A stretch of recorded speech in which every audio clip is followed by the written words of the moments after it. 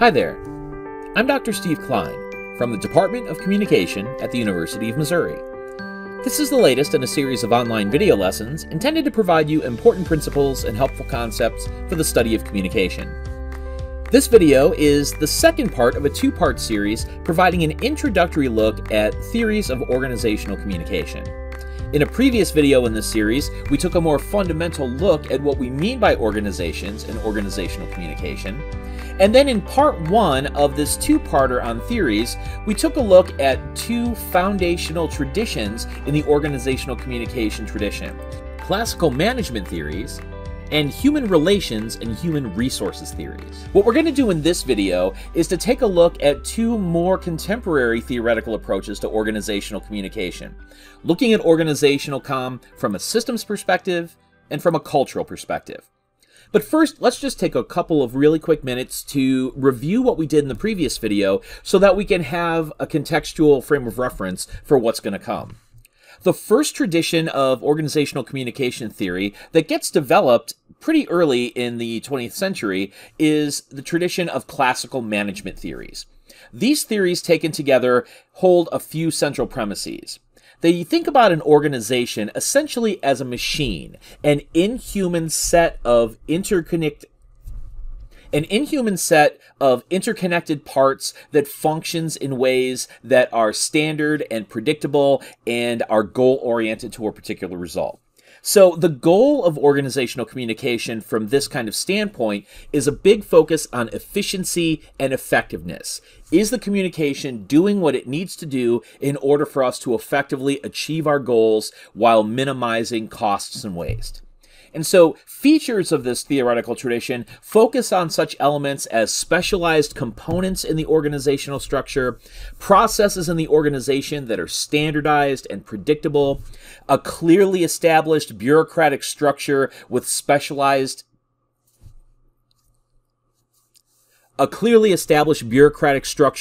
the roles of those in the organization are specialized and intended to reduce or eliminate redundancy, and a clear top-down hierarchical sense of authority, where the rules and norms for the organization start at the top and move their way down unilaterally.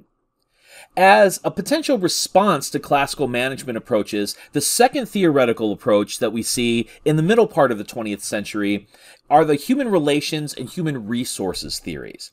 This kind of approach to organizations is a definite contrast to classical management in that they see the organization as a group of people, and they recognize the fundamental importance of the human element in organizations, because, after all, organizations are made of people and what they do. So the goal of these theories is to maximize the potential of employees, recognizing that if employees get specific recognition and attention and have their needs met, they can do more for the organization and the entire organization benefits. So when we think about the features of this theory, there are two slightly different emphases for each of these particular approaches. In human relations theory, the real emphasis is on attention to human needs, specifically the motivational needs that come out of the psychological tradition of Abraham Maslow. If employees have their needs met, they are more productive employees. A little bit later on, the human resources approach that emerges in the 1980s takes it a step further. It's not just enough to meet humans' needs in order for them to be more productive employees. They're ultimately going to be much more productive and much more satisfied in their jobs if they have a greater sense and investment in the organization, that they are part of something larger that they identify with and respect, and they have opportunities through things like flattened hierarchies and involvement in the decision-making process to use their talents for the betterment of the entire organization. Now, there was a lot of really important contributions made from both of these larger theoretical traditions, but as we ended up our first video in this series, we were left with a question hanging out, and that is, what is the relationship between the organization and its surrounding environment? This is a question that heretofore in the tradition of org-comm theories, we didn't really have a square answer to. This is where the systems perspective is going to come in really handy. What is the relationship of this larger organization to the rest of the contextual environment around it, the social and the public scene, not to mention other organizations and other individuals and groups interacting with your organization from the outside. This is where innovations from a systems perspective in organizational theory really come in handy.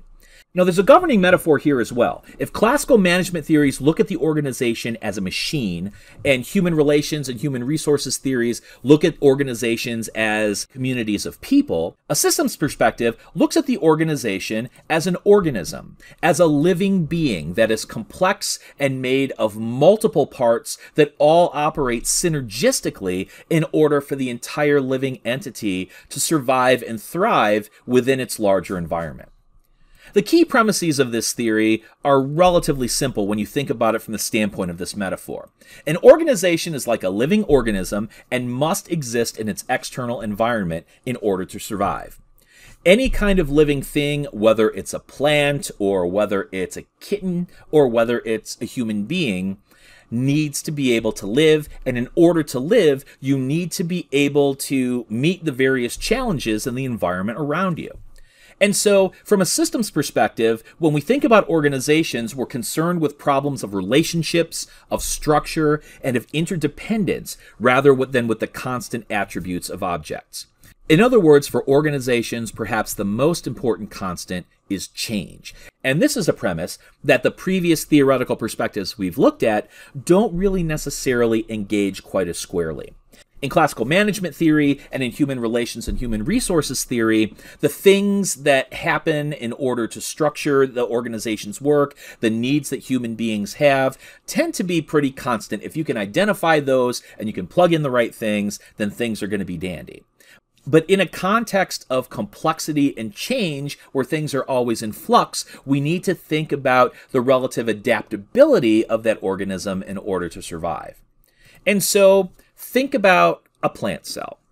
Now, a plant cell has got lots of different individual organelles and components within it. Don't worry, this isn't a cell biology class. I don't know what the names of many of these things are either. But here's what we do know. In order for plant cells to do the things that plant cells do, that plant cell is going to need a couple of components from the outside. It's going to need sunlight, and it's going to need water, be it from rain or be it from other sources. The energy from sunlight and the water that comes from water sources are going to go into the plant cell, and the plant cell is going to do a number of important things. You might have learned about it in school as photosynthesis, a way to create its own food and energy from sunlight and water from the outside. And thus, as a consequence, that plant cell is going to kick out a couple of important products. It's going to kick out sugars that provides the energy for the plant to live, and it also provides the energy that animals and people who eat plants get as well. And of course, in addition to the sugars that are created by the plant cells, it's also creating oxygen that kicks out into the atmosphere and provides that most important component of the air that animals and humans breathe. Now, why am I talking to you about plant cells? Well, you can think about an organizational system as very much like an organism, such as this plant cell. If this is our organization, there's going to be three primary things that we're going to have to consider in that organization's existence. We're going to need to think about inputs, what goes into the organization in order for the organization to do its work. And so, depending on the nature of the organization, this could be everything from raw materials to financial capital investment to the ingredients that go into producing whatever it is that you're going to produce. It could be the human personnel power that are going to make up the organization to be what it is. Whatever it is that goes into the organization that the organization needs in order to do what it does. Once the inputs are there, then the organizational system is going to engage in throughputs. In much the same way as that plant cell is going to use the photosynthesis process to convert the light and water into sugar energy and so forth, there's going to be a variety of different processes, procedures, social interactions, all of those things that happen within the organization that produce whatever it is that it produces. And those things that the organization produces are known as outputs. This could be everything from manufactured goods that are done through a factory to the profits that's generated through the financial activity of the organization. It could be other forms of communication in the forms of public messaging. Whatever it is that that organization is designed to put out, these are the outputs. So we think about the organization not just in terms of what it does, but what comes in from the outside and what that organization puts back out to the outside. It exists in a larger ecosystem. It doesn't exist all by itself in a vacuum. And so when we think about organizational properties, there are a number of important concepts that are going to apply to any kind of organizational system. One is the principle of equifinality, a really fancy term that essentially means there's more than one way to achieve goals. Because the nature of the contextual circumstances that organizations face is going to shift and change, organizations need to be nimble enough to try to figure out if we've got certain objectives to meet and we can't achieve those objectives using plan A, do we have a plan B? Do we have a plan C? Those are available as long as we're thinking about what we do in the context of our environment. Another important principle is negative entropy. If entropy is the natural state of any organism to essentially degrade and to have its energy release itself, negative entropy is the ability to prevail and overcome being run down. In other words, there's always the potential for that organization to exist, survive, thrive, and grow. Life finds a way, provided you react to and adapt to your environment effectively. Hence, the requisite variety principle. Organizations must respond and adjust to the external environment. And that can be everything from the physical environment to the economic environment, from competing and cooperating other organizations to the political and public and social climate surrounding that organization in ways that might potentially affect its work. We also have the concept of homeostasis, the need for stability. If an organization exists in an environmental context that's always in flux, that organization is going to do things as much as possible, if not to completely control, then at least to be able to maintain a sense of reasonable predictability and stability, basically to find that balance point. And finally, there's the principle of complexity. And that, just like organisms, the more that an organization grows and evolves, the more complex those internal processes and systems and procedures, those throughputs we mentioned before, the more complex those are going to be. And of course, using the organism metaphor, you can kind of get a sense of this in the difference between the complexity in a single-cell organism like a virus and something that is much more complex and sophisticated like a human being. The more that the organism evolves, the more that the organization evolves, the more complex their processes of interaction are going to be. And so from a systems perspective, the role of communication is essentially to use the interactions that take place to organize their activity and make sense of the unpredictability. If we live in an environment that is defined by change and flux, what we need to do is figure out how to reach that sense of homeostasis and negative entropy to continue to grow and thrive amidst the unpredictability. And so we use our communicative interactions to figure out ways to negotiate and adjust and adapt to our environment in order to make the organization do the things that it needs to do. Now, as you can see, there's a real sense of organic growth and interdependence between parts in a systems perspective, although it also is starting to feel a little bit less human again. After all, this isn't a science of impersonal biochemistry and physics. That's where the final theoretical perspective comes in, and that is, of course, a cultural perspective.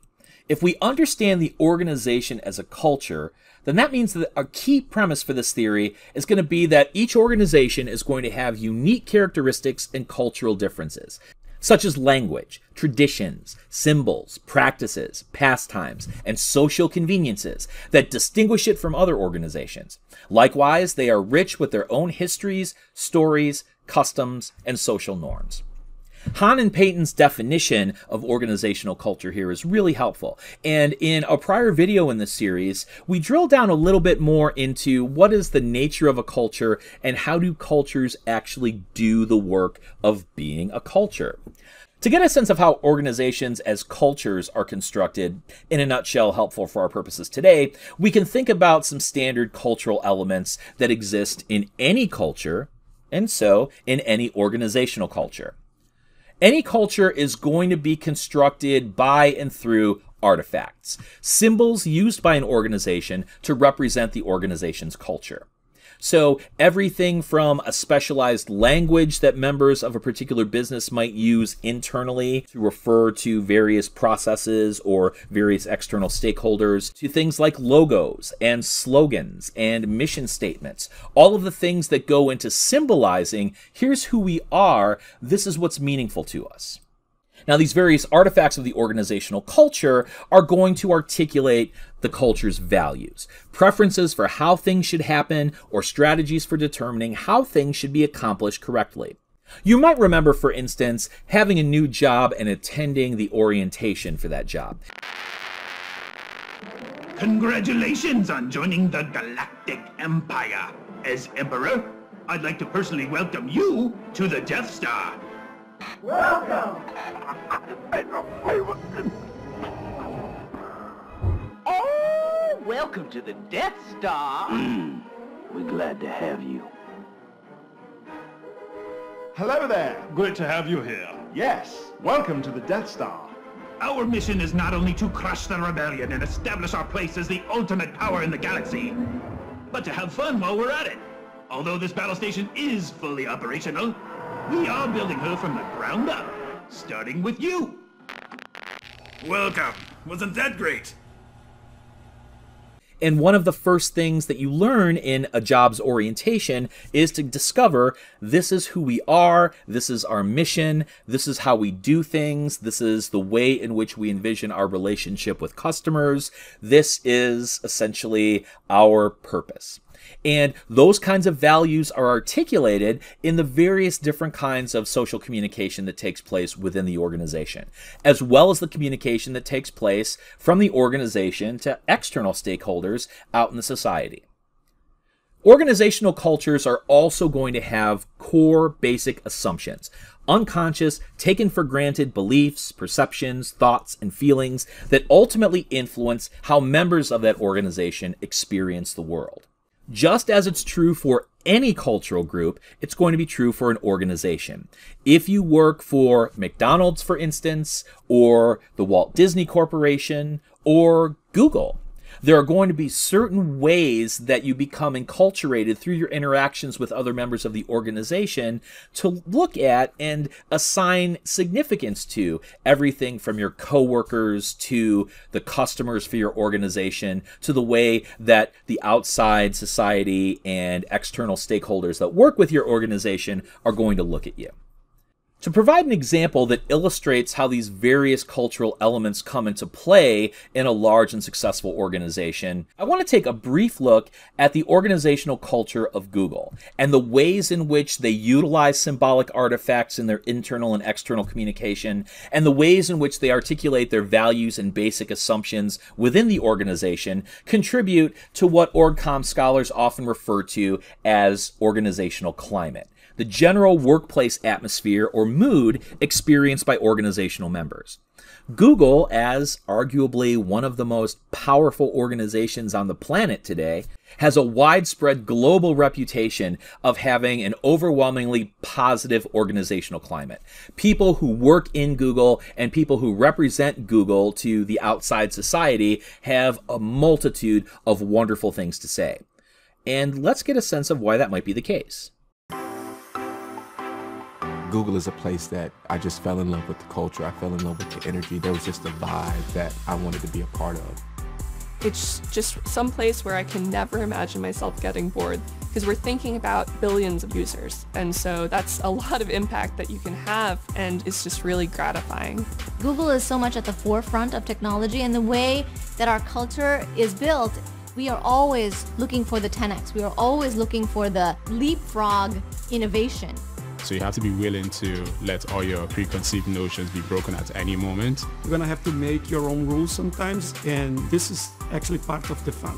I get to try new technologies. I get to implement them in different ways that maybe no other company has done them before. And so you can really go beyond your skill set that you think you have at the moment and push the boundaries. The part that makes it really fun is there are so many teams across Google that have amazing expertise. And I get to work with these people, not only build something with them, but I learn so much. Pick any topic and I can promise you there's someone here who is both better at it than you or more knowledgeable and also, and more importantly, willing to help you learn. Everybody here is so nice, they're so encouraging, so that's very reassuring to be in a company where people value you. I am fortunate enough to work with people from a lot of different experience, a lot of different backgrounds, and we use that in our advantage. It's really the best idea wins. There's a lot of debate, but it's really to bring those different viewpoints together, and that's what we want our products to represent.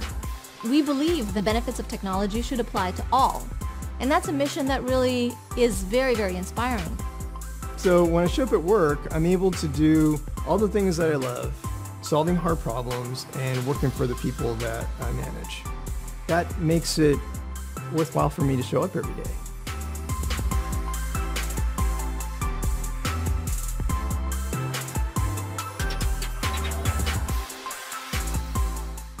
What we might be able to take away from Google as an example are the ways in which they have been able to take into account some of the most important innovations in organizational communication theory as it's evolved over the past century or so. From classical management perspective that looks at the efficiency of an organization in terms of its structure, its sense of authority, and the ways in which it emphasizes efficiency, while Google has that in spades, they haven't forgot about the very important human element that's involved, recognizing that human beings have needs and each human participant in the organization has specific things that they can bring to the table to contribute to the organization as a whole. Human resources philosophy has been a very important central premise for how Google does their work. They understand themselves as an organic system. Google is an entity that essentially has a unified identity where everybody recognizes themselves as part of something larger. And it's not just from a systemic perspective, but indeed there's a very distinctive organizational and workplace culture where the ways in which they communicate, the ways in which they understand themselves and regulate their social interactions and communicate themselves to the world articulate basic assumptions and values about what and who Google is and who the people are in Google contributes to the overall picture of their success. It's not the only reason, of course, that Google is a monumentally successful organization, but arguably it's a really big part of it. So this brings us to the end of our two-part introduction to theories of organizational communication. If you've got any questions about the content in this video or any of the other videos in the series, please don't hesitate to reach out and let me know. Otherwise, I'll see you next time.